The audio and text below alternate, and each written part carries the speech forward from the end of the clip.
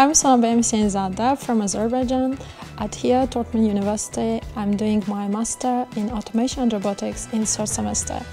Well, my purpose for studying here is pursue my career in research field, especially in cognitive systems of the robotics research field.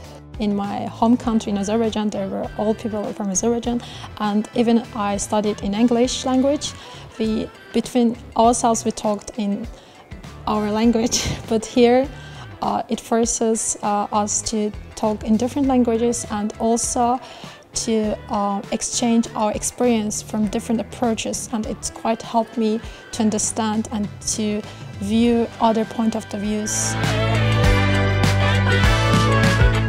My name is Frank Hoffman. I'm a professor at the Faculty of Electrical Engineering, and I teach courses on robotics, machine learning and scientific programming in the program Robotics and Automation.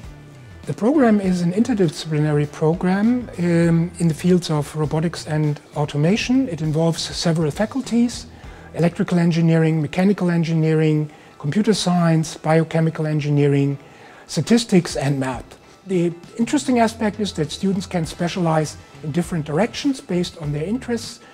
The main requirement to join the program is a bachelor degree in an engineering field. On top of that, students need a good grade. And then also, students are required to acquire 18 credit points in the field of pure mathematics and 12 credit points in computer science. Applicants are required to submit their documents online through a web portal that is called UniAssist, and then they will be forwarded to our admission procedure, where we then select the students.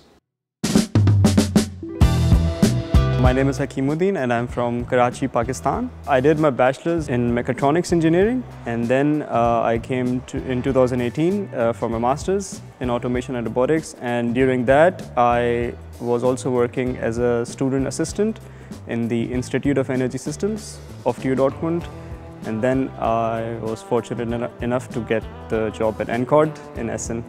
The student assistant job, the internship and the master thesis that I did prepared me well enough to build a career here in Germany.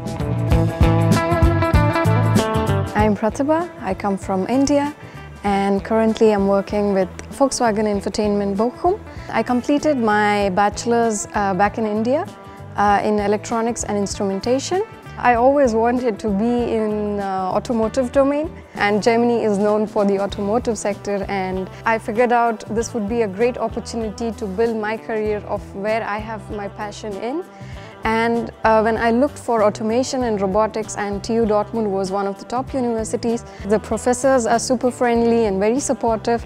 From the career perspective, we have conferences organized, which is free for all the students.